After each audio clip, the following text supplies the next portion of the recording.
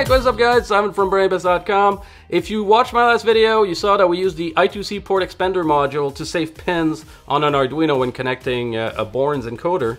So today we're gonna check another use for the I2C port expander and also talk a little bit about the I2C protocol. Now, before we get into that, I want to talk about these two boards here. This is the I2C port expander that we used.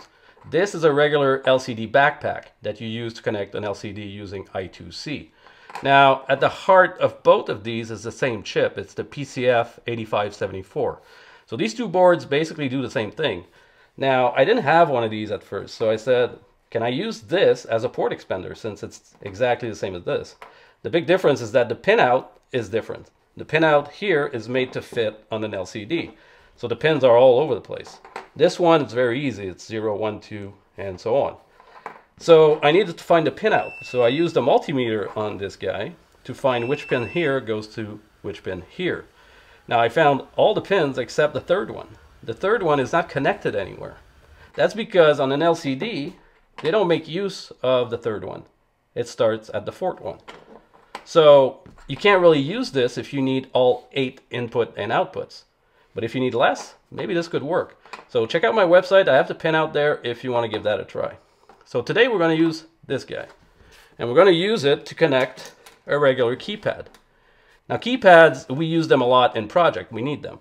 The problem with keypads is that they need a lot of pins. There's a lot of ways to connect them to save some pins.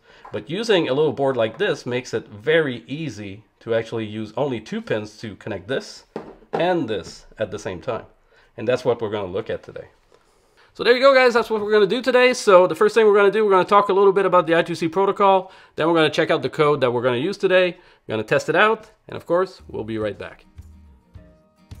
Alright, so this is going to be a quick overview of how the I2C protocol works. Now, this is by no means in detail. This is very basic stuff. So if you want more information, you can go on Google. There's a lot of information out there. Alright, so the I2C bus uses 2 wires, the serial data and serial clock, so SDA and SCL. You can see those pins on all the I2C module.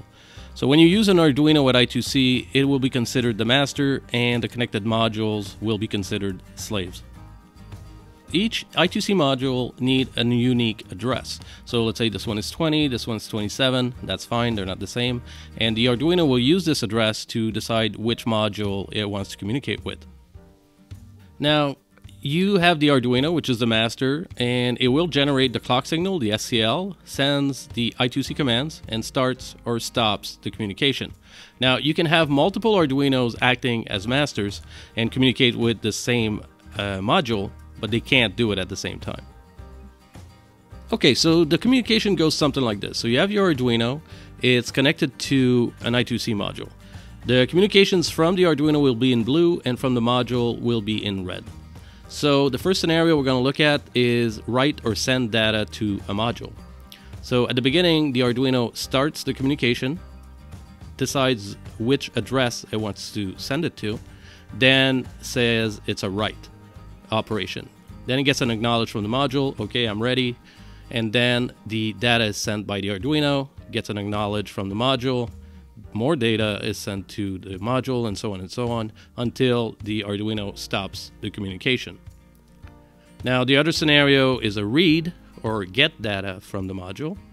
It's kind of like the same thing, but it switches around a little bit. So start at the beginning, the address, it's a read, gets the acknowledge from the module that it's ready, and then the data is sent by the module.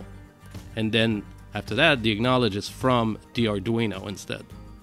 And so on and so on. So data from the module, acknowledge from the Arduino, and then the Arduino stops the communication again. Now, the read and the acknowledge is 1 bit, and the data is 8-bit. So every time you send data or receive data, you're using 9 bits. So you're losing or adding a bit of information every time.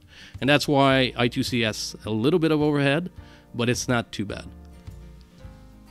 Now, one last thing is that all Arduinos have fixed pins for I2C communication. These pins are different depending on the models you're using. So, for example, the Uno and the Nano, the A4 and A5 pins are the I2C pins, and the Mega pin 20 and 21.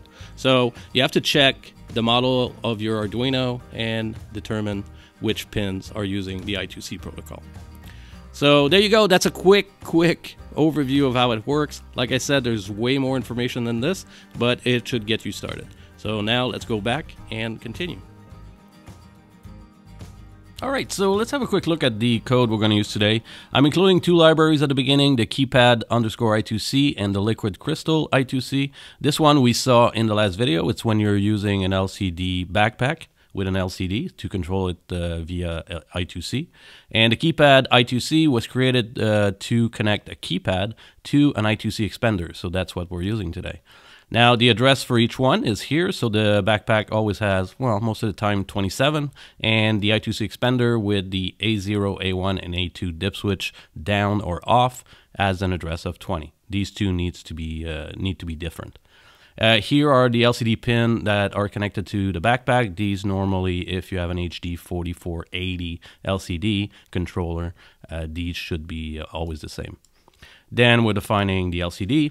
And here the keypad pins. So the keypad we're using today is a 4x3. So the rows, there's 4 rows and 3 columns. And the numbers are this way on the keypad. And here we're defining which pin on the I2C expander is connected to which row or column. So these are the P0, P1, P2, P3 that is on the I2C expander. Then we create an instance of the keypad using all that information here and telling it that the I2C expander we're using has the PCF 8574 chip on it.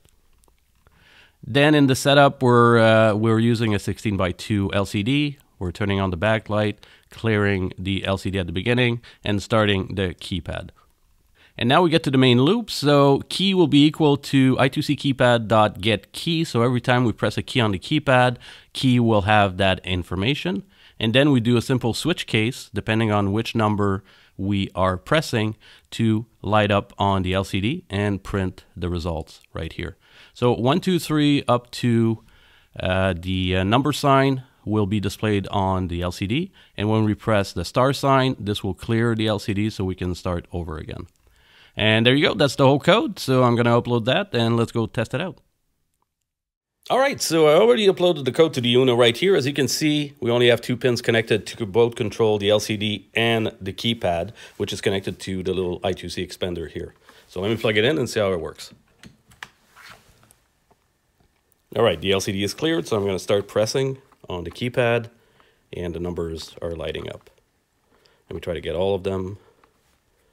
There we go, and clear, and start over. So there you go. It's great because keypads are being used in a lot of projects, but they do use a lot of pins normally. But if you use the I2C protocol with the I2C expander, as you can see, only 2 pins, and I'm controlling the LCD and the keypad. So I have all these other pins available for other stuff. So hopefully this was helpful. So let's go back to the main camera and wrap things up. Alright, so that'll do it for today, guys. Don't forget, if you want more information about this tutorial and all the tutorials that I do on YouTube, you can check out my website. I always create a web page there with links to the library used. You can get a copy of the code and more information, so I invite you guys to check that out. And as always, if you like my videos, please share, subscribe, like, all that cool stuff. And yeah, so that'll do it for me. And as always, my name is Ivan, and I hope to catch you guys real soon. Take care.